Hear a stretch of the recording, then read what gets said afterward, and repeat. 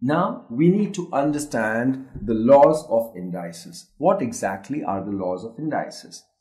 Now, basically it's about how we multiply. Now this particular rule is called same base but different indices. But this is when two indices are multiplied. Say for example, you have 2 square into 2 cube.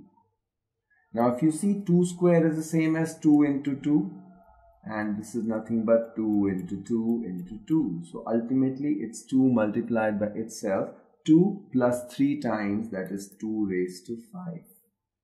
Take another example.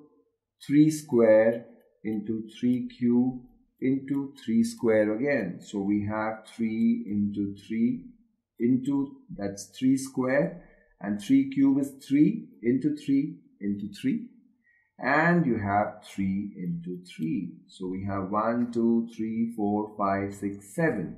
This is 3 raised to 7. This 7 is the same as 2 plus 3 plus 2.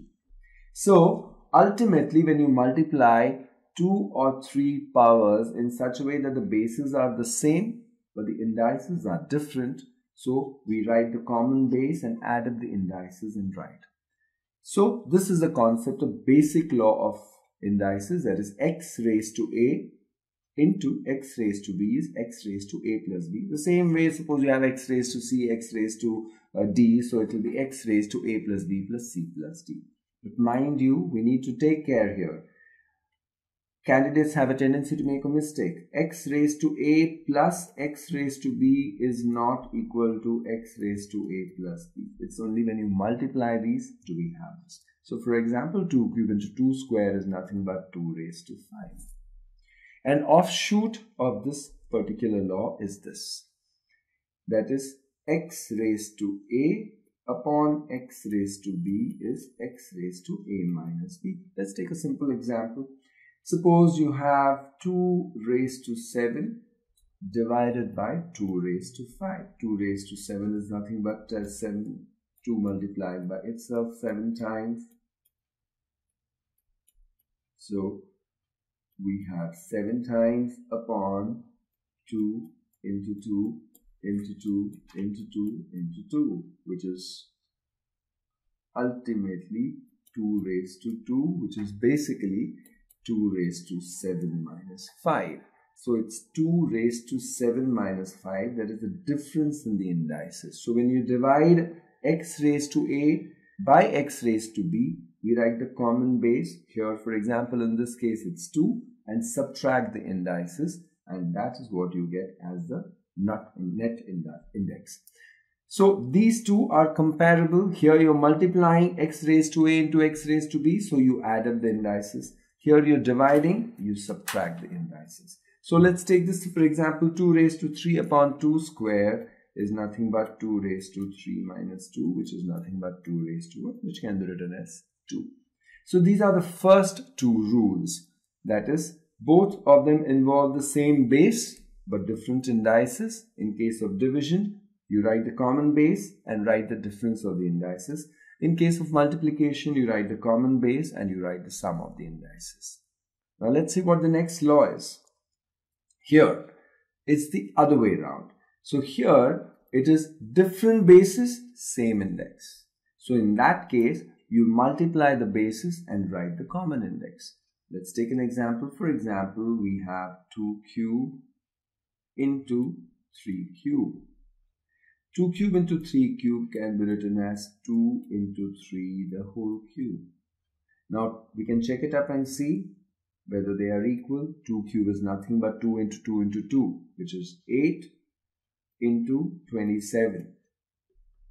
And this is going to be 6 cube. 2 into 3, 6 the whole cube. This is going to be 216, and this is also 216. Both these are equal. So this is almost the opposite of the previous rules. There the bases were the same, the indices were different, so we wrote the common base and summed up the indices. Here the indices are the same but the bases are different, so we multiplied the bases and wrote the common index. So it is this way we have xy the whole. Same extends to even 3. Suppose it is x raised to y, y raised to a into z raised to a. So we write as xyz raised to a. Now, this is the third law. Now we have one more law over here, that is power of power law. Now here it is x raised to a, the whole raised to m is x raised to an. Let's take an example. Say for example 3 square the whole cube.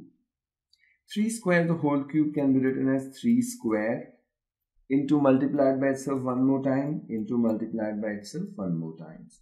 And if you use the original rule, common base, different indices, add up all of them, you get 2 plus 2 plus 2, 6. And this 6 is obtained by multiplying 2 into 3. So 3 raised to 2, the whole raised to 3 is 3 raised to 2 into 3. That is 3 raised to 6. Mind you, it's not 3 raised to 2 cube. It's not 3 raised to 8. So whenever you have the power of a power, we multiply the two indices and write the common base. So thus we have application of this particular. So fourth formula is power of power rule. So x raised to a, the whole raised to m is x raised to an. Then a very important rule of index, that x raised to minus a.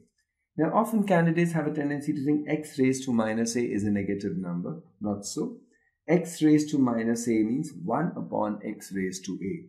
Say for example you have 2 raised to minus 3 is the same as 1 upon 2 cube.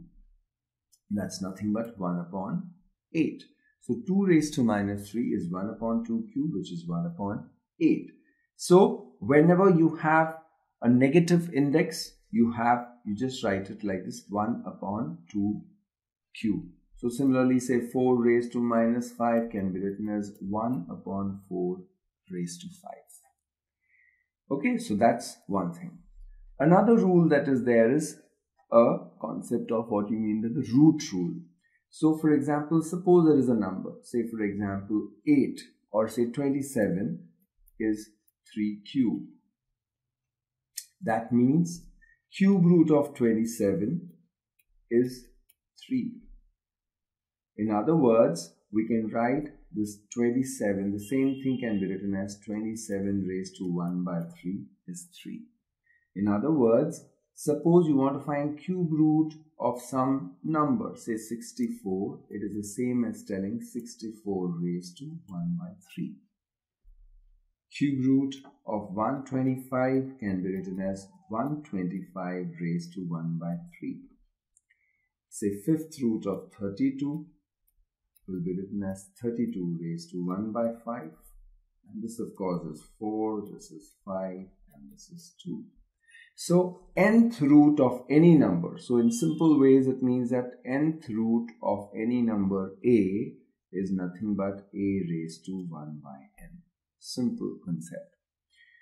And another very important rule, that is x raised to 0 is 1. Any number raised to 0 is 1. 3 raised to 0 is 1. 2 raised to 0 is 1. 1.235 raised to 0 is also 1. Root 2 raised to 0 is 1. Root 7 raised to 0 is 1. So any number raised to the power 0 is 1. So these again are the various laws of